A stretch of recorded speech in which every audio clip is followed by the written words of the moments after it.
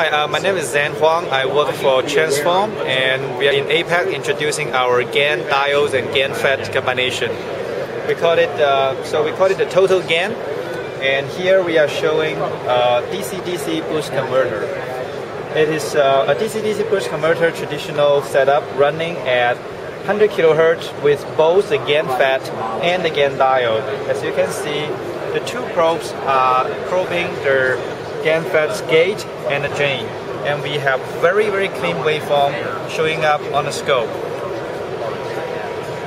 If you look at the turn on waveform, the blue line is the drain, and it switched 400 volt within 4 nanoseconds. So that's 100 volt per nanosecond switching, and we don't have any overshoot. We don't show ringing, and the plateau is very small. So basically, that's something that silicon can never be able to do. With this very clean waveform, all we achieve is at 400 watt, we achieve 99.2% efficiency, which is very impressive.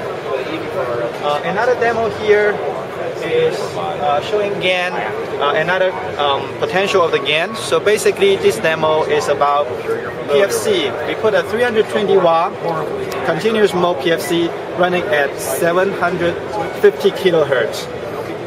That's more than 10 times of a typical PFC, which will run at 45 to 65 kilohertz.